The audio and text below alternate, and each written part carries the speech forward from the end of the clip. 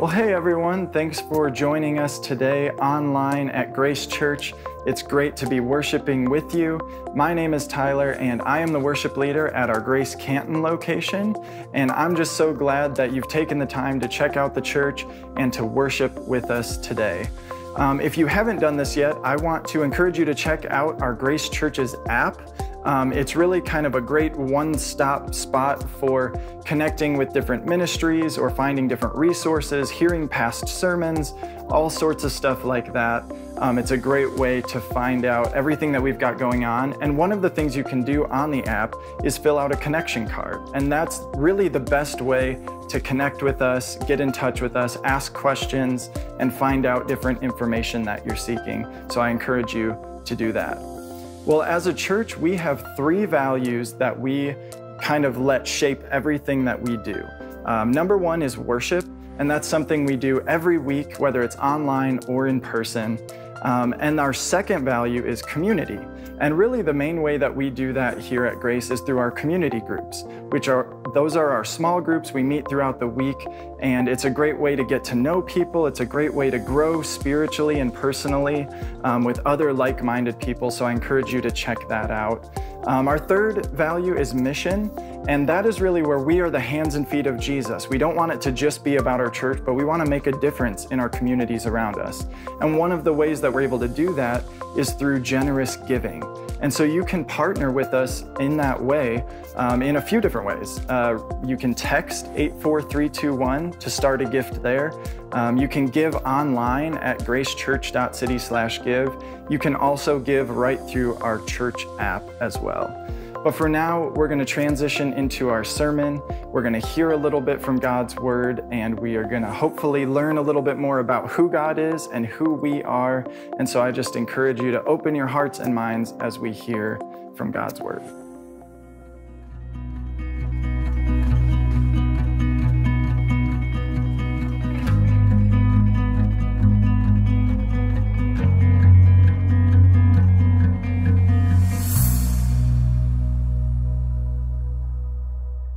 Welcome to Grace Church Online. We're so glad that you joined us today as we continue our series called Faith in Action, which is a study through the book of James.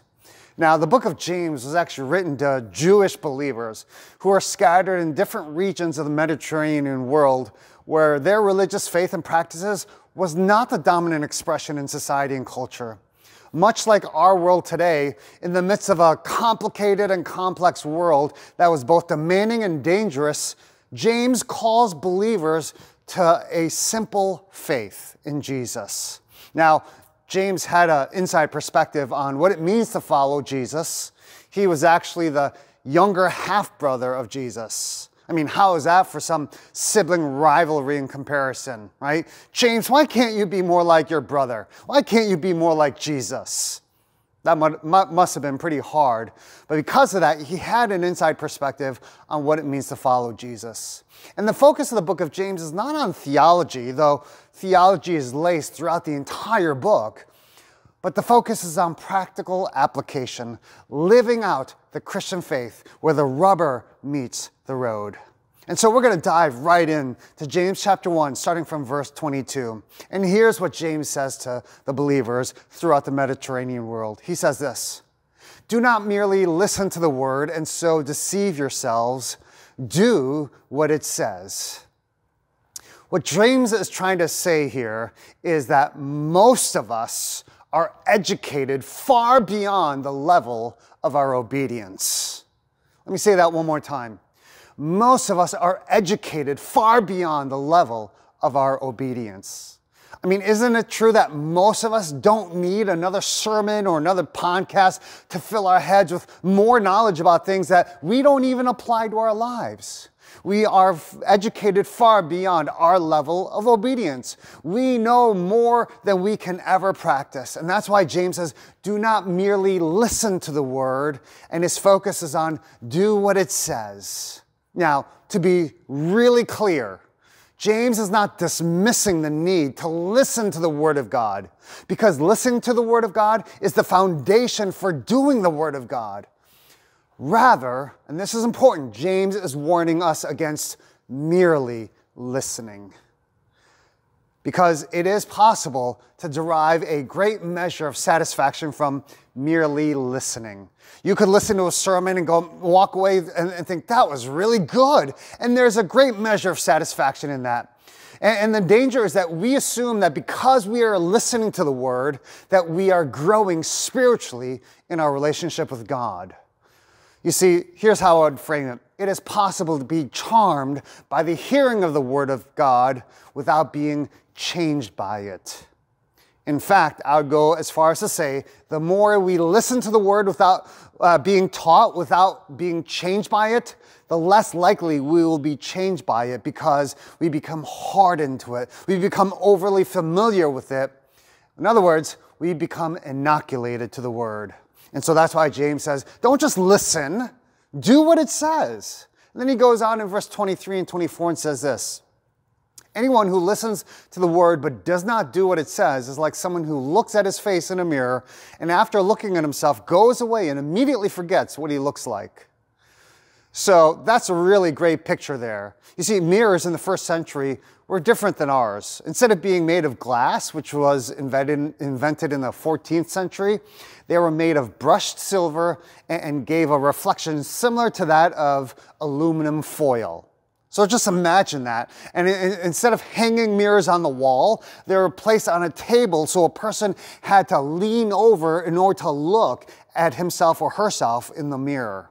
And so James says that the Word of God is like a mirror. But I'm afraid today, too often, we treat the Bible more like and some of you may remember this, but remember back in the day, those magic eye optical illusions? I mean, how many of you remember those things, right? I mean, and here's an example of one right here. And if you stare and gaze at it long enough, then some hidden 3D picture suddenly appears out of nowhere. So how many of you can actually see the floating image from this magic eye picture? Can you see it? My theory is that you are all liars. I mean, I have tried so hard, right? You're supposed to stare at it or look through it or whatever that means. I have no idea. I've tried moving closer, then taking a step back. I've tried tilting my head, crossing my eyes. I've tried everything, and I've never seen anything. And truth be told, I don't think you have either. I think the whole thing is a scam. But what I notice is that some people think the Word of God is like a magic eye optical illusion, that if you stare at it long enough in just the right way, if you look through it or read between the lines, that then some hidden meaning will suddenly appear out of nowhere. And so we might engage in academic discussions about the Bible or philosophical debates about the Bible, which is not bad or wrong. In fact, I enjoy some of those debates and discussions.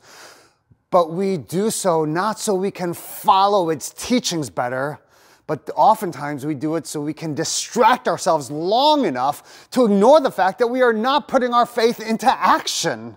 We are not applying it to our lives. That's why I love what Mark Twain said. He says, it's not the parts of the Bible that I don't understand that bother me. It is the parts that I do understand. Right? The parts that he does understand and he doesn't put into action, he doesn't live out. That's what bothers him more than those questionable parts about parts of the Bible that he doesn't understand. And so for most of us, if you're watching where we are recording here, like a place like Ann Arbor, where the University of Michigan is, where education is such a high value, we can be deluded into thinking that the accumulation of knowledge and intellectual comprehension is the same thing as obedience. In other words, James is saying, look, you have a knowledge surplus and an obedience deficit. He's saying God's word was never intended to be a magic eye optical illusion with some deep hidden meaning that you're supposed to find. He says it's like a mirror. So think about that. The purpose of a mirror is to accurately reflect what you really look like. I mean, and think about it. When we hear the word of God, something that happens quite often, and I know that because I'm guilty of it too, is that when we hear the word of God, we sometimes conclude that it's talking about somebody else. Right? Have you ever done that? I mean, I hear a sermon and I think about somebody else and wish they could hear that message. Oh man, if only my boss could hear this message. Wow, my wife could really use this sermon. But the purpose of a mirror is to accurately reflect what you really look like. The other thing that a mirror does is it provides a context for you to identify imperfections and blemishes that need to be corrected or changed. So how many of you looked in the mirror this morning? And if you didn't, I'm sure other people could tell. But how many of you, after looking at yourself in the mirror, cleaned yourself up to look better? Right? That's what we do. But when you see a blemish on your face, whether it's like baggy eyes or dry skin, maybe it's messy hair or food between your teeth, it is not until you apply something, whether it's makeup or cream or paste or lotion, that the mirror has done you any good. And so this sounds really obvious, but let me state the obvious here. Looking in the mirror in and of itself does not make you look prettier. It does not make you look any better, right? Do you ever look into a mirror and think, oh, yikes, look at those bags under my eyes. Oof, man, I got to do something, right? Look in the mirror doesn't make you prettier. It doesn't change that. Or guys, you walk in front of your mirror without your shirt on one day and you're like, goodness, I need to do something about this beer belly, right? Or gals, maybe you're like, boy, my arms are looking really flabby. Of course, not the gals that are watching online today, but everywhere else, right? And if you do nothing about it, then nothing is going to change. Likewise, simply hearing and listening to the Word of God alone does not make you a Christian. Nor does it make you any more like Christ than looking in a mirror makes you look any better. You have to apply something. You have to act on it. You have to do something. As an illustration, let's pretend that you work for me. In fact, you're my chief operating officer in a company that is growing rapidly. I'm the owner and I'm interested in expanding overseas. So to pull this off, I make plans to travel abroad and stay there until the new branch office gets established. I make all the arrangements and I leave you in charge of the busy stateside national headquarters for 6 months. And I tell you that I will write you regularly, let's say via snail mail, because let's say it's before email or the internet. And I say I'm going to write you regularly and I'm going to give you specific directions and instructions. After an entire month passes, you've already received a whole stream of letters from me.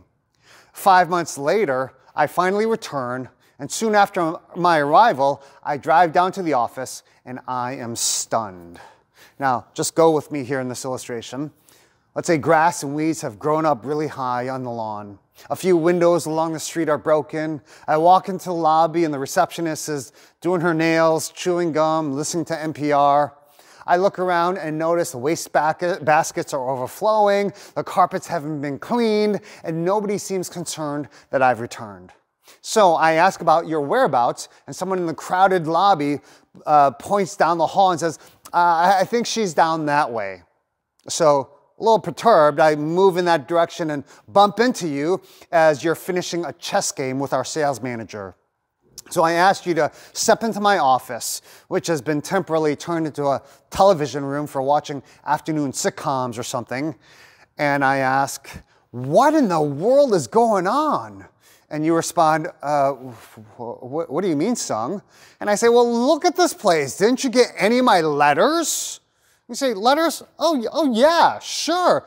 We got every single one of them. As a matter of fact, we've had letter study groups every Tuesday night since you left, and we've discussed many of the things that you wrote about. Some of those things were really interesting, and you'll be pleased to know that a few of us have already committed to memory some of the sentences and paragraph that you wrote.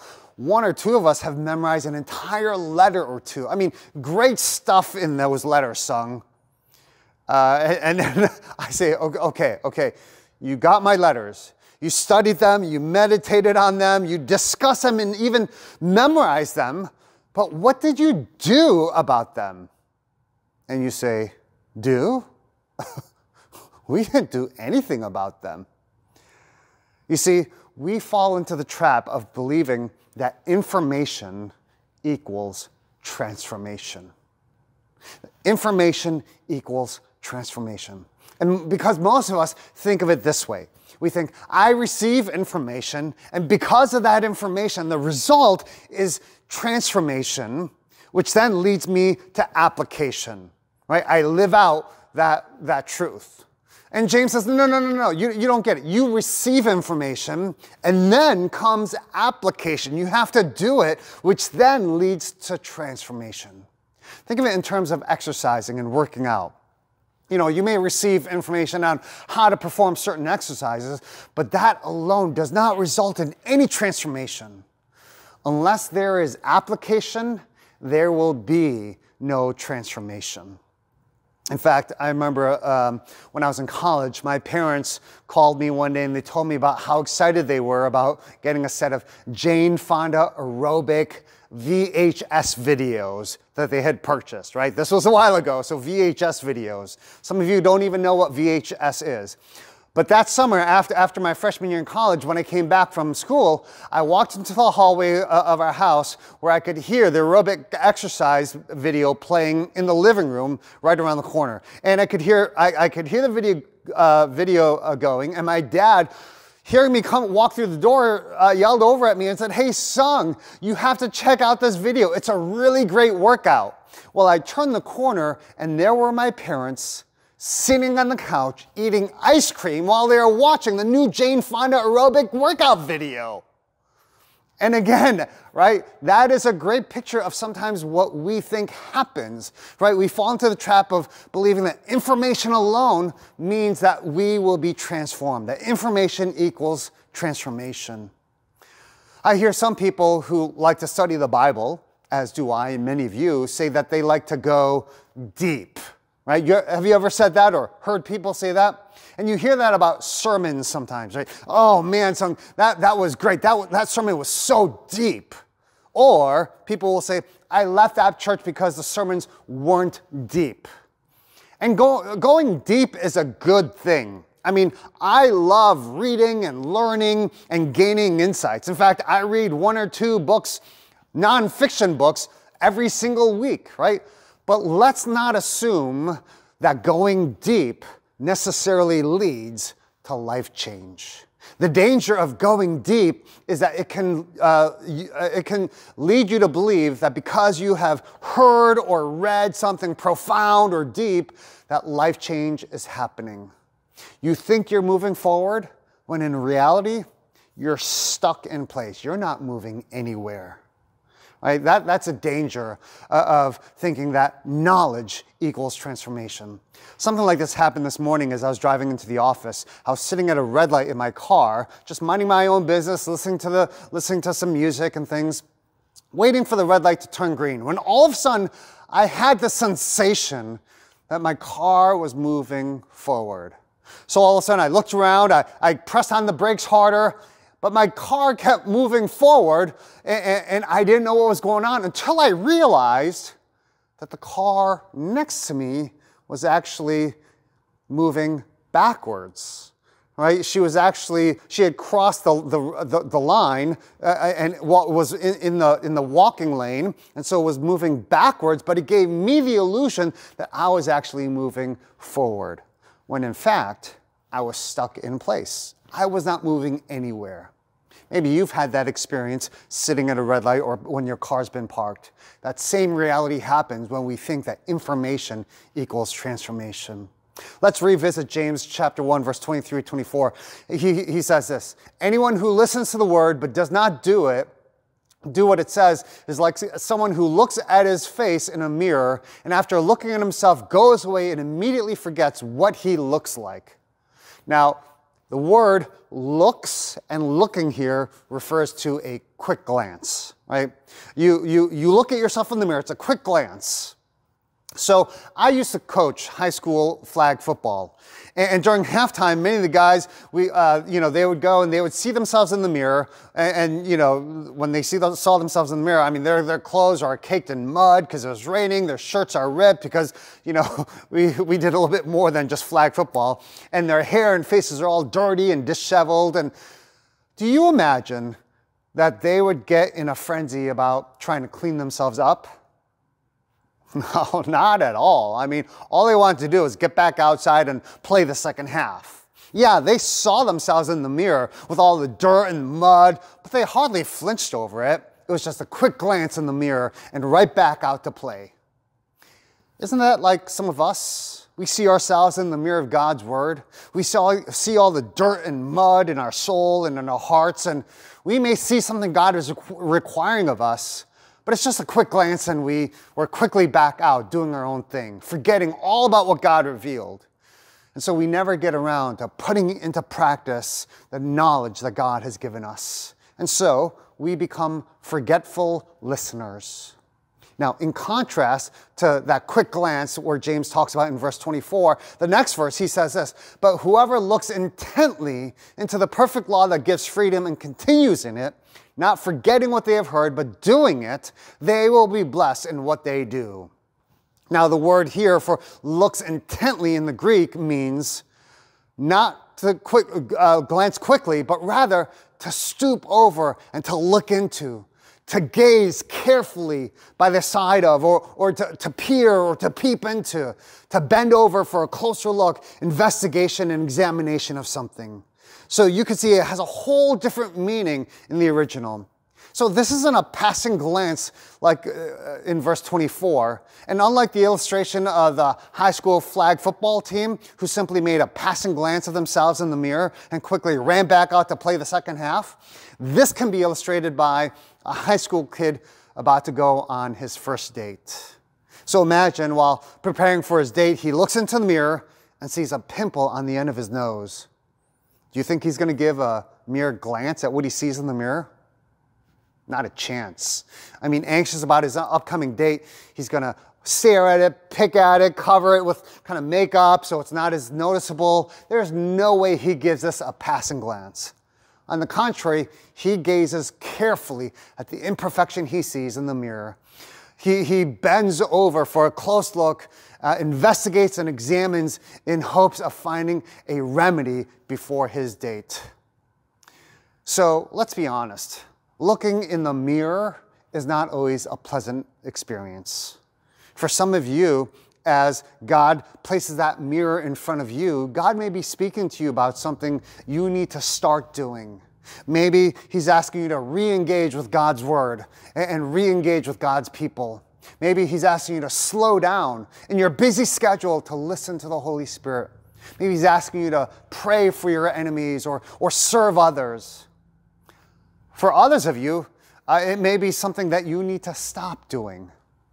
Maybe he's asking you to stop sleeping with your girlfriend or treating your husband like a dog or your wife like a slave.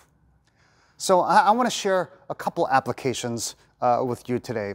3 applications in particular. First, there's a warning to heed here in what James is talking about. James says those who merely listen deceive themselves. So this is a warning to anyone who calls themselves a follower of Jesus. He says, look, it is possible to know a lot about the Bible and still not be a follower of Jesus. It is possible to be active in a local church and still not be a follower of Jesus. It is even possible to affirm all the truths of Christianity and yet not be a follower of Jesus. Knowing the facts, knowing the information about Jesus is not the same as trusting him and having a relationship with him. And so I want to encourage you to take a hard look at your life. What makes you believe that you are a child of God? Is it because you were raised that way? Or because you go to church on occasion or pray whenever you can? You can do all those things and still not be a child of God. To be a child of God means you surrender your life and follow Jesus. And so first, the application is just a consideration, a warning to heed. But second application is a command to obey. The admonition of James is to be doers of the word. That is a person who responds to God's directives. So let's get really practical. Is there a sin that you need to confess? Is there a problem that you need to stop ignoring? Look, God doesn't expect you to be perfect, but He does want you to be honest. We need to admit when we have fallen short of God's standard. In what ways is God calling you to change your course? Is He pressing you to change a certain behavior or an attitude or heart posture? Does He want you to reach out to someone, to forgive a hurt, or to express kindness to somebody who needs it? Is God calling you to step out in faith? Perhaps He's calling you to start a new ministry. You see, the real test of faith is not what we say as much as what we do in response to what God says. So that's a command to obey. Finally, third application, there's a promise to claim here. The promise of the good news of Jesus. See, the problem is that when we talk about doing and responding to what God says, the problem is that we can't do it. You cannot do it in your own strength and power. The life of obedience is not something that we do in order to be loved and accepted by God. And James will make this point over and over again throughout his letter. James is not telling us that we have to earn our salvation by doing good things. He says we are not saved by what we do. Instead, we are made right with God by what Christ has done for us. And that's a promise for us to claim. It's the good news of Jesus. It's not about you being good enough to earn God's love and to earn salvation. He has done that work. When He died on the cross, He lived a life that only He could live, the perfect life, and He died on our behalf, the death that we deserve on the cross. His death is payment for our sins, for all who trust in Him. And so, friends, that is the promise that we claim today. We surrender, we come to the foot of the cross, and we claim that promise of Him giving us His righteousness and making us right with God. Not because of our good works, not because of our obedience, but in response to God's grace and what He's done for us. Our natural response is that we don't want to just merely listen. We want to do what God says, out of gratitude and out of love and affection for our Heavenly Father. Would you bow your heads and close your eyes? Let's pray. So, Lord, You reveal Your word to us, and as You reveal Your word, help us and empower us by Your Holy Spirit to live out in practice the things that You command, the things that You tell us to do, the things that You tell us not to do. Lord, as we look into the mirror of Your word, may we be responsive and not just listeners, but may we be doers of Your word. Lord, help us in Your mercy and grace. In Christ's name we pray. Amen. Well, thank you so much for joining us online at Grace Church today. I hope that message was encouraging to you. And I just want to reiterate those three values that we talked about at the beginning of the service of worship, community, and mission. As a church, we want to be thinking about how we can do those throughout the week, not just on Sundays. So for you personally, be thinking about how you can worship between Monday and Saturday. Be thinking about how you can be living in community with other believers, whether it's through our community groups as a church, whether it's through your relationships that you have, and then also be thinking about how you can live a life on mission, where you can tangibly be the hands and feet of Jesus. And I think when we all do that, that's when we'll experience that real deep relationship with God, and we'll also see that we are making a difference in the community around us. Well, in the meantime, I hope you have a great week. Thanks for joining us, and we'll see you back here next week online at 9 a.m. or 10 a.m. You also have the option to join us in person at any of our church locations. But until then, go and be the church.